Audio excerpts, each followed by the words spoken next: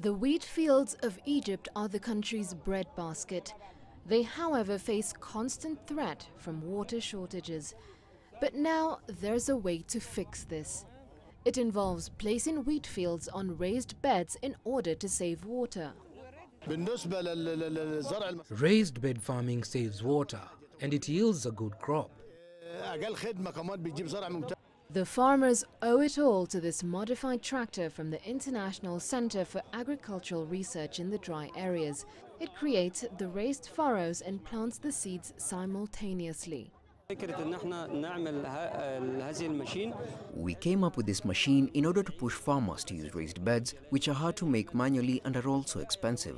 So we created this and we made it simple and not complicated. It fits in the narrow areas and roads. It is also multifunctional.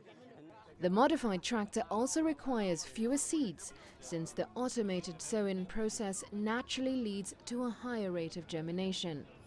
So this project is a new technology, actually not new per se, but is new as introduction in this area. It's just a way to shape better the surface of the soil and of the land in order to obtain certain benefit. Local farmers look set to be smiling all the way to the bank with the introduction of this new irrigation technique. So at the end you have an increase in productivity with the lower cost. This is a benefit for the farmer, but is also a benefit at the national level because you increase the productivity of wheat, which goes toward the reduction of, let's say, food insecurity, a reduction of import, and at the same time in saving more water.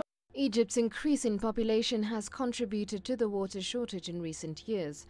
The UN already considers Egypt to be water impoverished, but there seems to be hope on the horizon once the country latches on to water-saving techniques such as these. Maria Galang, CCTV.